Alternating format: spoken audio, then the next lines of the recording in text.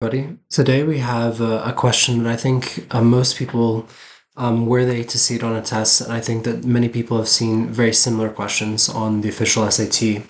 Were they to see this on a test, they would just be like, I have no idea, and they would just give up.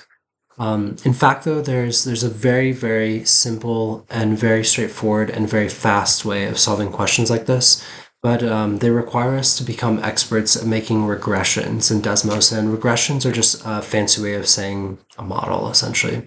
So let's go ahead and read out this question and then see how we can solve it in Desmos. So if q of x passes to the points negative 27, 3 and 21, 5, and q of x is equal to 4x squared plus bx plus c over x plus 3 times x minus 4, and q of v is 0, then what is the value of v?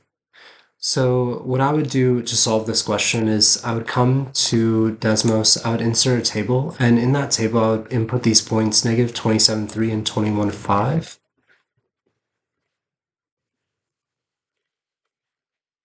And then with that, I would go ahead and put in the regression in a very similar format to the way that they presented it in the question.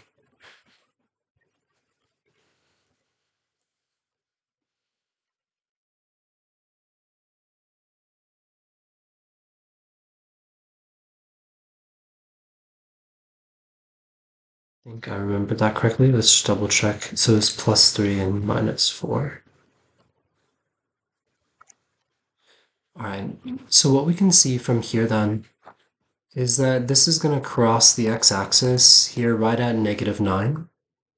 And so in this question here, they ask, what is the value of v if q of v is equal to 0? So this equals 0 would indicate that it's at the x-axis, because it's y equals 0, right?